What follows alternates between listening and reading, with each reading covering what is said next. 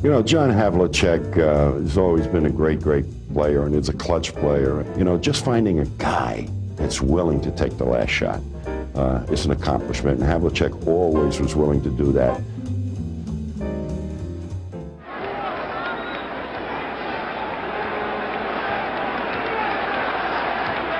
Haney controls. Boston is slow. White started to go with the shot, didn't. Dandridge got involved. That basket counts.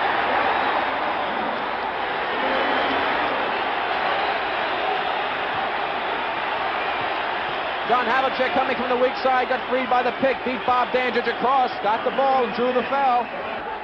Dandridge is still talking to Mindy, and he's got to be careful. Havlicek with a chance to convert here on a three-point play. That is 5 fouls on Dandridge. It's 92 all. I wish we had a different angle to look at that one because it didn't look like he touched him. Boston leads again, 93-92. Davis with the ball. Against White. He's going to get it across. Boston by 1, 93-92. And Davis would like to get it inside, or somebody would. They do. Cowan stands and watches Kareem put another one in. He is 32 points. He's been spectacular. And Milwaukee goes in front. There's got to be some tired bodies out there on that floor tonight.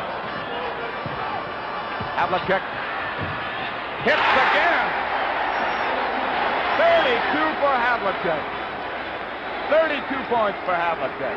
He's playing another super game, another big clutch shot. The Bucks working into Oscar Robertson, and he's got JoJo White, and he hits. Oscar is superb. 16 for the Big O. 2:25 left in double overtime. You just can't ask for a better basketball game than this. Silas, who hasn't played well. Here goes Havlicek, blocked by Kareem. He stepped on the line.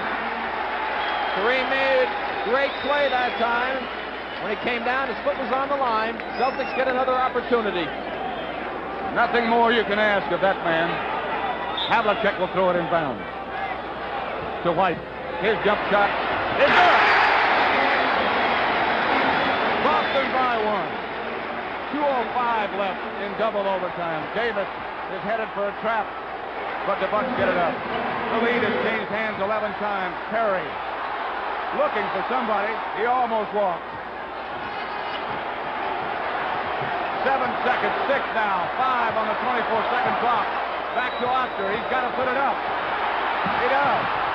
And he got it. Oh, what a shot by Oscar Robertson. He had nothing to do but throw it up. Dandridge almost stole it from Havlicek, but he gets another basket. 99-98, Boston. A minute and a half left. And double overtime. Inside it goes Kareem. Cowan's behind him. That's it for Dave Cowens. Dave Cowens is out of the game. Cowens is out. Cowens is out. Henry Finkel comes in. Standing ovation for Cowens. There's the play again. Oscar cuts off. Watch him lean in here. Little contact right there. There he is with the arm. Pressure-packed situation. Mickey Davis gets it inbounds to Dandridge. And Bobby gets back to Davis. 17 seconds left on the 24-second clock. Saved by Oscar Robertson, but the Bucks throw it away. No, the ball was tipped by Boston. Yes, by Boston. Touched by Boston. JoJo White is just smiling and saying, "You caught me."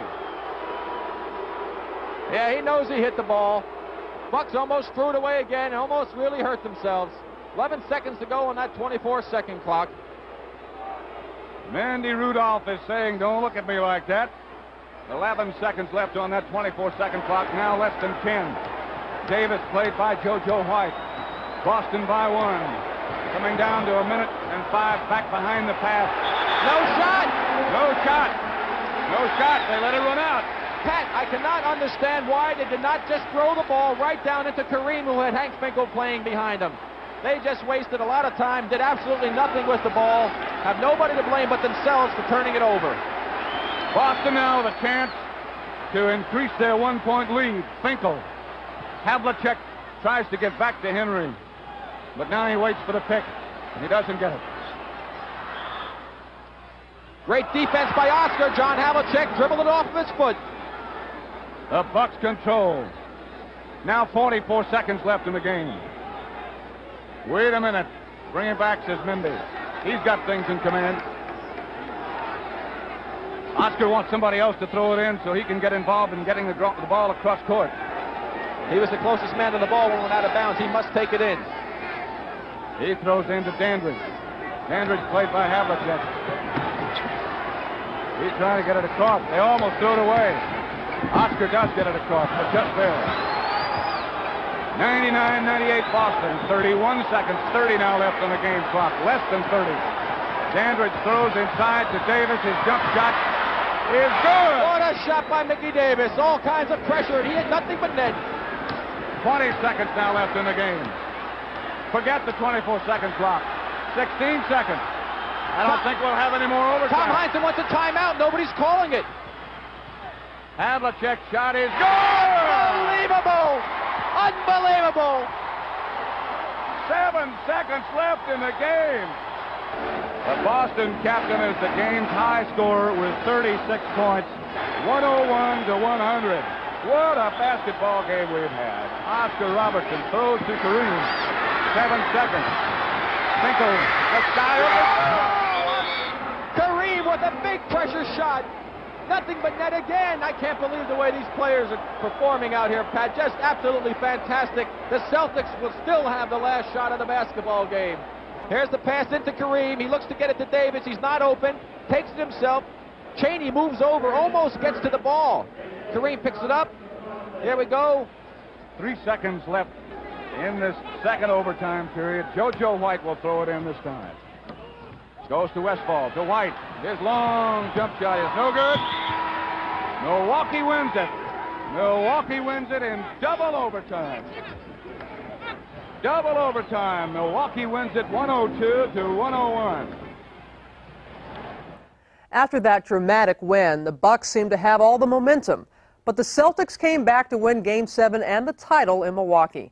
And John Havlicek was named MVP of the finals. 2 years later, Boston beat Phoenix to win another championship. In that series, they won maybe the greatest game ever, a triple overtime thriller. And it was Havlicek who forced the third overtime with a miraculous shot. Hondo was always on the court for the finish, but he wasn't always a starter. And we'll look at his legacy as the quintessential sixth man in just a moment.